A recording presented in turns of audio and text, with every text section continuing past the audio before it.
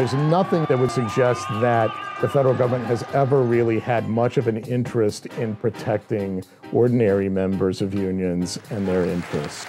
While we can't tolerate organized crime controlling the Teamsters, neither can we tolerate the government controlling our union. Giuliani wanted to make a name for himself, and he started coming after the Teamsters Union. We are not seeking overall control of the Teamsters Union. The idea was to remove the mob from the union, have democratic elections, and nobody had a problem with that. They were going to be there for 3 years, clean it up, be gone.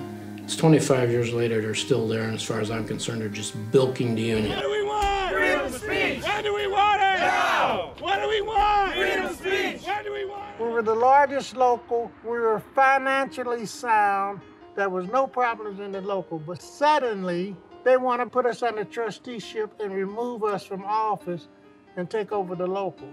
Often things that are born of good intentions and at a time when they're needed live long beyond the time that they are required to be in place. Hence the expression, the road to hell is paved with good intentions.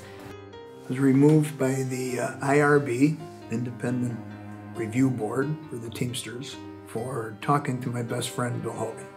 There's not much justice to what they did, obviously. It's hard to believe that it could happen in America, what they did.